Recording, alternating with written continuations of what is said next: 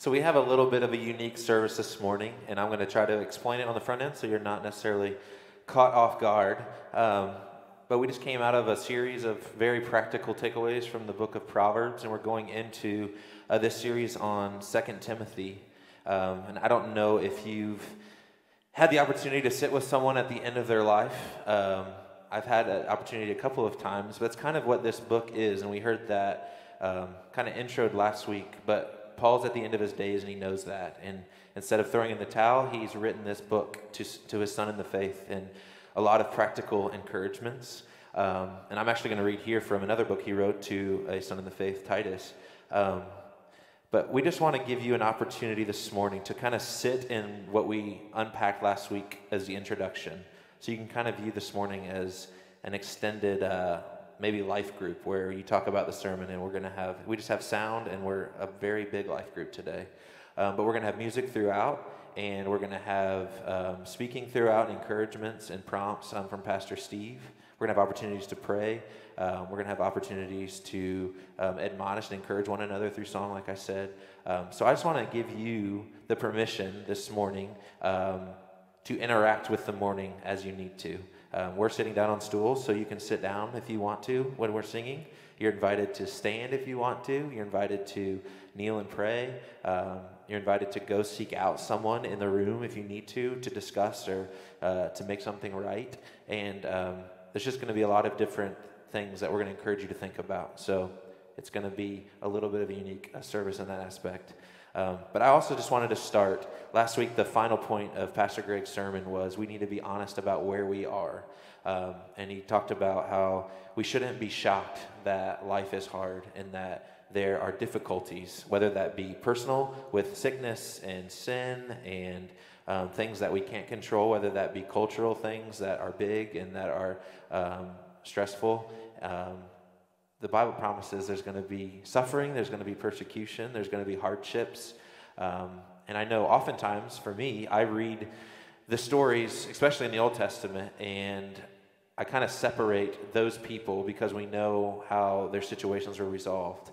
And then we know that Christ came for the disciples. So when they doubted and when they struggled with being faithful and with trusting, it's kind of like, oh yeah, but well, at the end of the day, they chose to believe and Jesus was rose from the dead, and I kind of don't personalize that well. And so I just encourage you this morning that God is the same God now in the midst of our culture, with whether it be political tension and different beliefs on how our country should be run, whether you should wear a mask or whether you don't need to, all the things that we get so caught up in.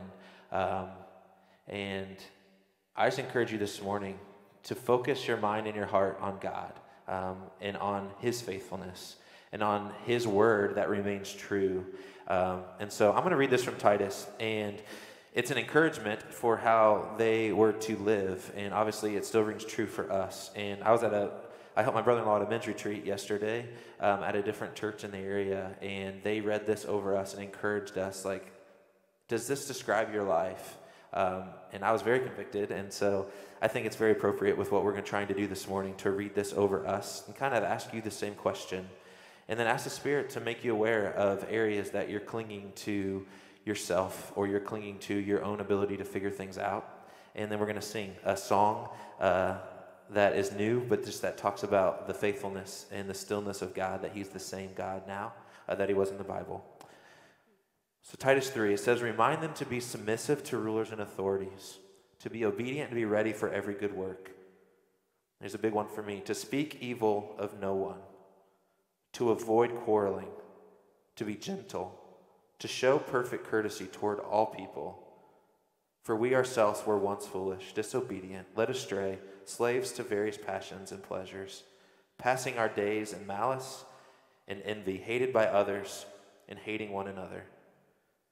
But when the goodness and loving kindness of God our Savior appeared, He saved us, not because of works done by us in righteousness, but according to His own mercy, by the washing of regeneration and renewal of the Holy Spirit, whom He poured out on us richly through Jesus Christ our Savior, so that being justified by His grace, we might become heirs according to the hope of eternal life.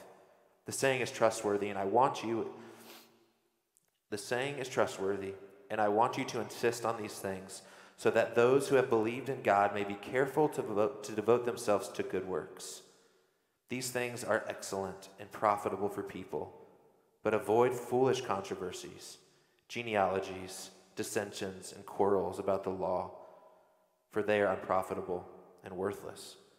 As for a person who stirs up division, after warning him once and then twice, have nothing more to do with him, knowing that such a person is warped and sinful. He is self-condemned. So I don't know about you, that's heavy to hear. And I think as believers, unfortunately, if we're honest, whether it's what we post on social media, whether it's how we talk about things with our friends, we oftentimes aren't representative of the new believer, the new life that we're called to. So I just encourage you this morning not to be condemned by that or to feel overwhelmed and defeated by that, but to be encouraged that Christ is big enough to enable us through his Spirit to live differently.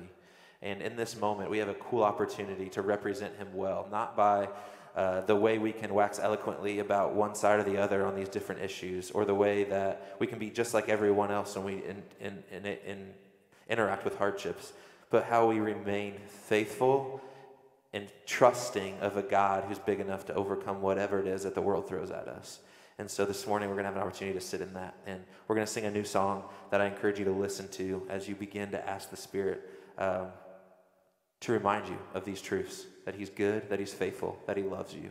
And like I had to do yesterday where I felt overwhelmed, I could be reminded that Jesus has paid for my selfishness and my pride and my quarreling nature, and he's paid for my desire to be right and my desire to win the argument. And I don't have to sit and be that anymore. I can be different because of Christ, and so can you with whatever it is that you're struggling with. Well, as Grayson said earlier, last week we began this series out of 2 Timothy that we're calling Unstoppable. The book of 2 Timothy was written by Paul, who was in the twilight of his life, who was in prison in Rome awaiting his execution, to Timothy, his son in the faith, who was the overseer of the church of Ephesus. And both of them were dealing with a lot of mess. And as we began the series last week, Pastor Greg shared with us 5 concepts, and they're in your notes. So if you want to pull out your bulletin and look at the back, they're all there. And these 5 concepts are sort of woven throughout the book, and they're key to understanding what it means of serving an unstoppable God and how we can live an unstoppable life. And as Grayson said, our service today is going to be a little unique. We're going to spend a little bit more time just thinking about these 5 concepts that were brought up last week. And we're going to do that by providing a lot of time for us to just think and process and pray and worship the Lord. So there's just going to be a few short devotionals, and then we're going to be quiet. And we're going to let you listen and talk to the Lord. And then we're going to sing and worship the Lord together as we think about these things. So I want to encourage you, if you don't have a pen, grab a pen or find somebody down the aisle who has a pen for you, because I want to have you write some things down, some things that you might be thinking about, things that you might need to process in order for you to really get the most out of this time. And so before we do that, let's just pray together and just ask God to be with us as we jump into this. Father, we love you. We're grateful that we are all here together as your family, that we can come and worship you and to hear what you have to say to us through your word, through you speaking to us in different ways. And I pray that we will be men and women, boys and girls who will listen to you. That we will think seriously about some of these things. And that we will allow you to change our hearts. And we recognize that for some, this just hasn't been an easy week. For others, we've been able to rejoice greatly in what you're doing, and that's great. No matter where we are, we know that you are there with us. And so, use that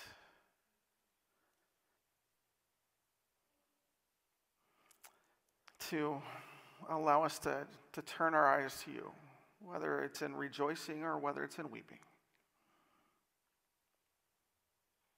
Yeah, so God, speak to us and help us to be more like your Son as we walk away. And in Jesus' name we pray. Amen. So, Grayson already talked about the first concept. Know where you are. 2 Timothy, Paul knew where he was. He was in prison. He was getting ready to die. He was in that twilight of his life. He was waiting execution.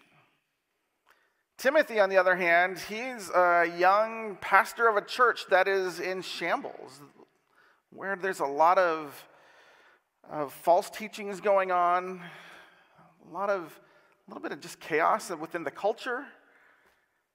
And Timothy is losing his mentor and his friend, his father in the faith.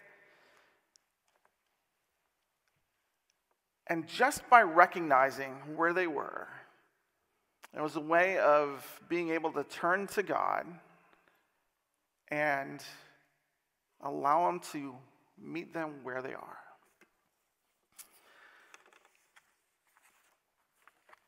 And so in a few minutes, I'm going to ask you just to think about where you are and be honest with the Lord. To think about what are the things that you're facing. What are your struggles? Are you grieving? Are you disappointed with God? Are you afraid of something? Are you hopeful? Are you thankful? Because it doesn't matter. Wherever you are, God can be there and wants to be there with you in the midst of that.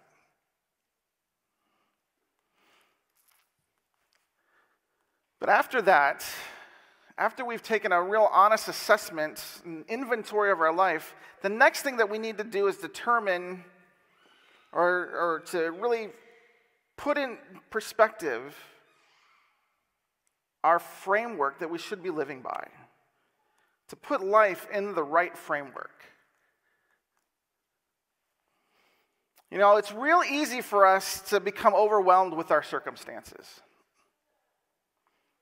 Whether we're grieving or disappointed, or whether we're facing some kind of injustice or criticism, whether we're struggling financially or physically or emotionally, inevitably, when our framework for our life focuses on our circumstances, we will respond in ways that are contrary to the Bible. For Paul, life is about Jesus. Life is for Jesus. Life is in Jesus. And at the end of his life, he knows that he will give an account to Jesus. For Paul, Jesus is the beginning, middle, and end of the Christian life, and it should be for us too. And so is that our framework for life? And the Bible gives us plenty of truths that we can turn to help us build the right framework. You know, when you're building a house, you need the right materials. Well, we need to know the materials we need to build the right framework. And here's just a few of them for us. We need to recognize that God knows what's going on. He's in control. We need to remember that God is personally interested in you. That God is good all the time. And all the time, God is good in spite of our circumstances.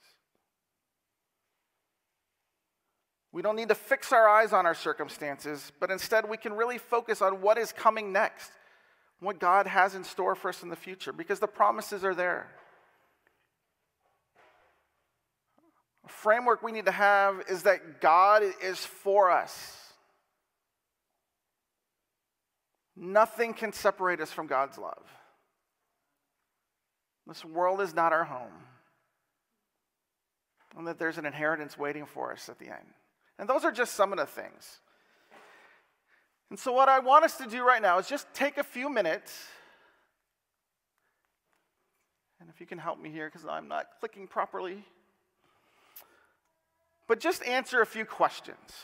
And I'm going to give us about 4 minutes. So you're not going to have tons of time, but not only make an honest assessment of where you are right now, but think about what shapes your perspective of life. Is it your circumstances? Is it your job? Is it your friends? Is it the ministry that you're involved in? Is it your family? Is it the fact that you come here on a Sunday morning and are religious? And then what truths do we need to remember in order to have the right framework? So pull out your pen, pull out your Bible, and just take a few moments to jot down. And after a few minutes, Grayson and Jacqueline are going to lead us in another time of worship. So once we've been honest with God about where we are, and once we've recognized what the framework is that we need to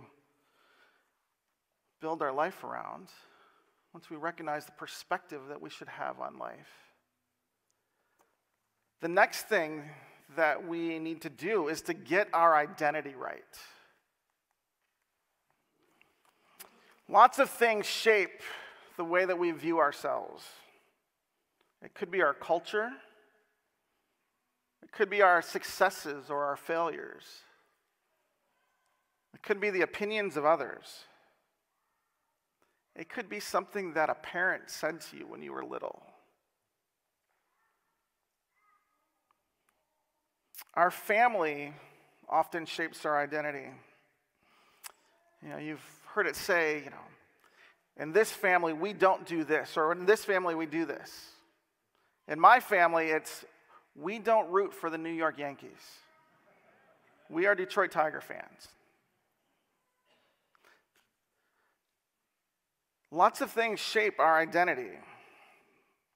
But when we base our identity on what other people think, or the size of our audience, or the ever-changing standards of culture around us, then the things that we do or the way that we feel about ourselves will change as we become aware that other people are watching us.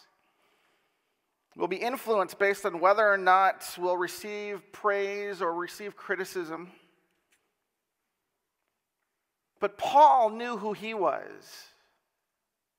Even though he was in chains, Paul called himself an apostle of Christ Jesus. He knew who Timothy was in spite of the difficulty he was having, that Timothy was still his beloved child. And when our identity is firmly rooted in the truth of how God sees us, and when we embrace that identity, then we will learn to live and act according to who we really are and not what other people say. Here are just a few things that Scripture says about us. That we are a child of God. That we are citizens of heaven. That we are a new creation. Member of Christ's body. We are a servant of God. We are the temple of the Holy Spirit. We're forgiven. We belong to Jesus. We've been chosen, and we're an ambassador for Christ. And that's just a few of the many things that Scripture says about us. But how often are we not living based on these truths? What difference would it make in our life if we really understand that we are God's child, no matter what our parents might have thought about us, or no matter what, when we've trusted in Christ, our sins have been forgiven. We can be free of the guilt of that. How would that affect our life if we really lived within these truths and not the lies that we have come to believe at times? So again, I want to give us a few minutes. Again, pull out your pens and try and answer some of these questions for yourself. Who or what shapes your identity, or has shaped your identity, or is currently shaping your identity? What do you believe about yourself? Who does God say you are? And then what lies are you believing that are keeping you from embracing your full identity in Christ? And just think about and pray through and ponder these things.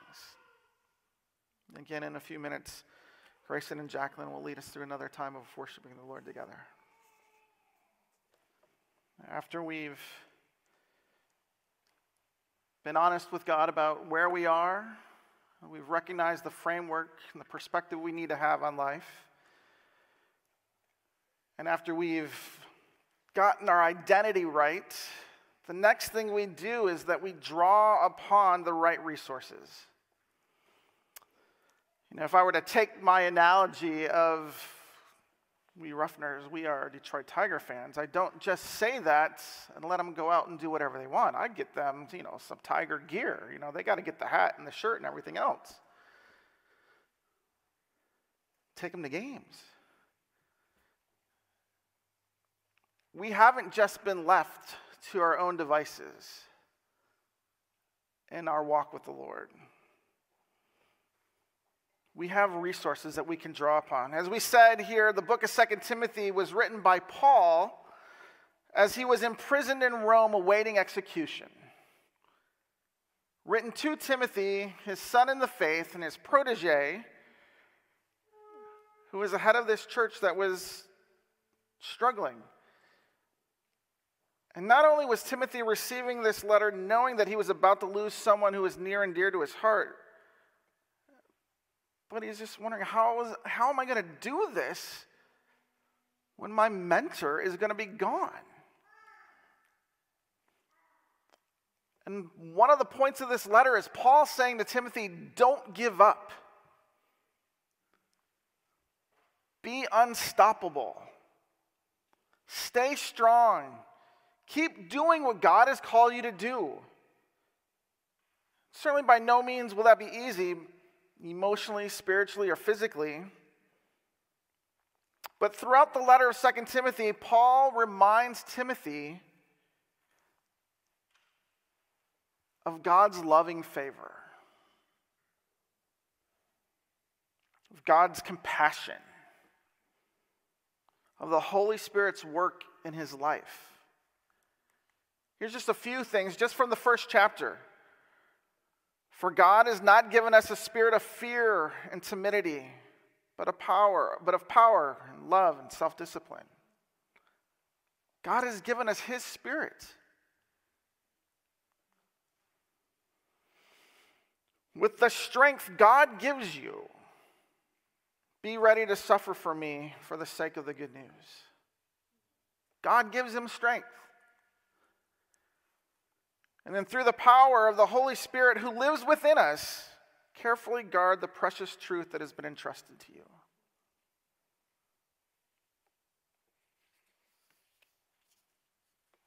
God gives each of us his strength and his Spirit to get through these difficult things in our life. This week, a lot of you know just some of the struggles that my family and I have been going through with foster care. And I'm not sure we could have made it really far this week without knowing that we had our brothers and sisters praying for us and giving us encouraging words. So not only has God given us himself and his strength, but he's given us each other. That's why we take membership so seriously at this church because we need each other. And he's given us his word that we can turn to at all times for him to speak to us. And then he's given us the privilege of being able to go to him in prayer, to approach the throne of grace, to just talk it out with God. We have resources to build upon.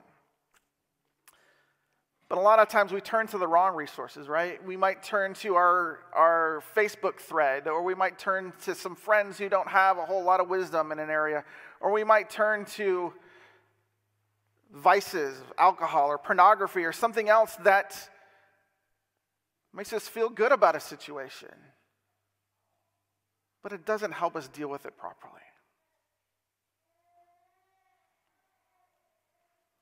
So let's take a few minutes and think about these things. What resources do you draw upon when you find yourself in difficult circumstances?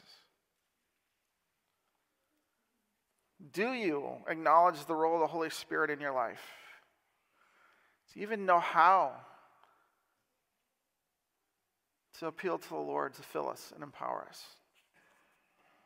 And so while we're thinking about this and writing these things down, what I want to do is not only encourage you to write things down and to pray about some things, but I also want to invite you to come pray during this time. If God is leading you, just to pray with somebody. Pastor Van and Pastor Will and Galen and myself, we'll make ourselves available just to pray with you.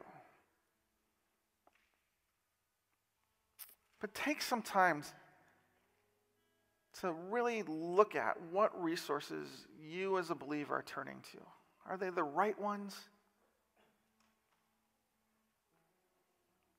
All right, so, can we take 7 minutes, 10 minutes to do this together?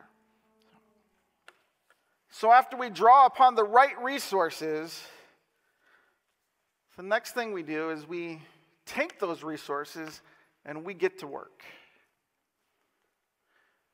We need to keep our purpose clear.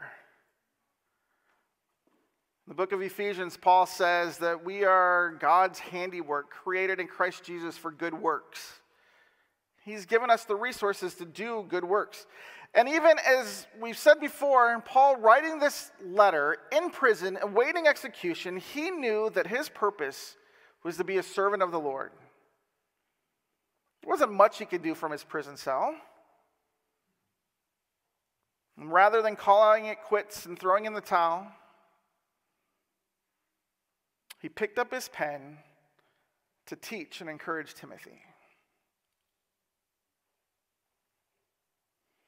He reminds Timothy what his purpose is. In 1:14, it's to guard the good deposit entrusted to him. In 2:2, it's to be a multiplying disciple maker. In 4:2, it's to preach the word in season and out of season. Chapter 4, verse 5, it's to do the work of an evangelist. Similarly, we all have been given a purpose. Most of us are familiar with the concept of the Great Commission, that we are to go and make disciples of all nations. That's an active thing. That is our purpose, to make disciples. As we are going, we are to make disciples. We're familiar with the great commandment to love the Lord our God with all of our heart, our soul, mind, and strength, and to love our neighbor as ourselves. Here at EBC, we've kind of distilled those two things into one statement.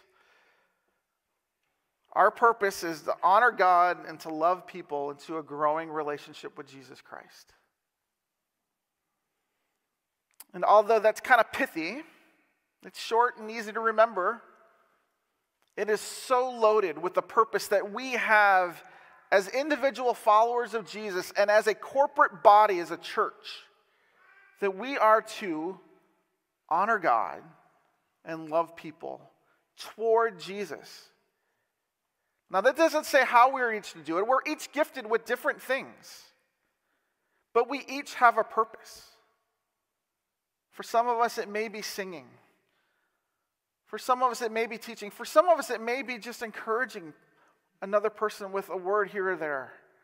For others, it may be the gift of evangelism. And even if we're not gifted, we're still called to do it and to trust God in the midst of it. But we have a purpose. Our activities should be a platform that help us tell other people about Jesus. Our job, our vocation, should be a platform to help us tell people about Jesus. Our politics, our activism, how we spend our money, where we choose to live, how we use the gifts and talents that God has given us, are all intended to be platforms to help us point people toward Jesus. That is our purpose. To spend our life on anything less is to be wasting our time. Now, certainly there are good ways and bad ways to do it. There are beneficial ways and there are ill-advised ways to go about these things. That's why we come together. So in our last little bit of time together, I want us to take just a few minutes to think about this. What kind of things has God gifted you to do? He's made each of you unique. You have something to offer. Our purpose of pointing people to Jesus. And then how are you using your gifts to build God's kingdom and to share the love of Jesus? Are you doing that? Because that is our purpose.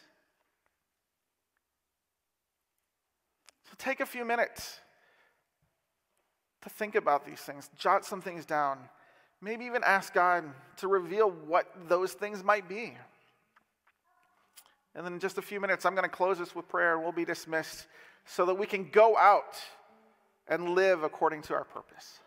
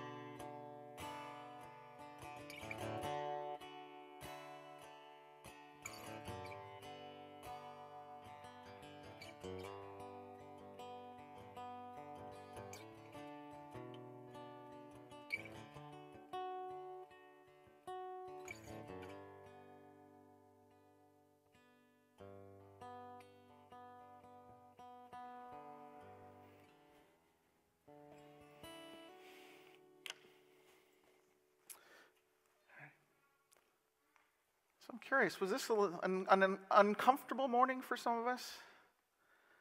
I know I'm not one who tends to like to think about things too deeply at times.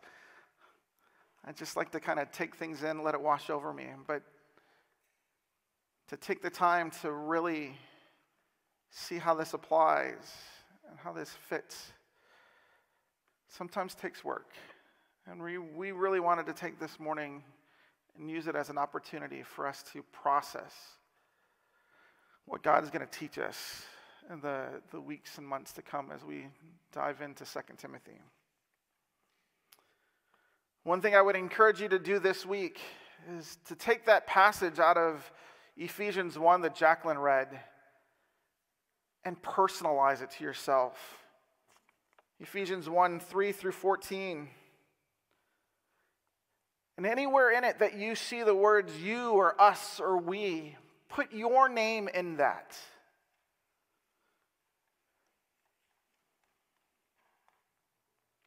In him, Matt Jobson, you've been redeemed through his blood.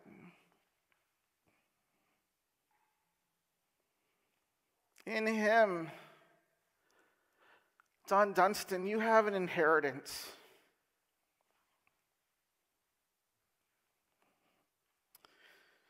In him, Steve Ruffner, you've been sealed with the promise of the Holy Spirit. These are true for all of us. Take time this week and go through it and put yourself in it. And then let's go this week and let's live according to the purpose that God has called us to. Pray with me. Father, I pray for each and every single one of us that we will live according to these truths. God, it doesn't matter where we are. You are capable and willing for us to be honest with you of where we are right now. Whether we're walking in joy or whether we are struggling.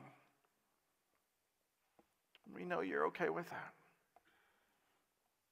God, you've given us a new perspective. You've given us a right identity, and you have given us resources to live by.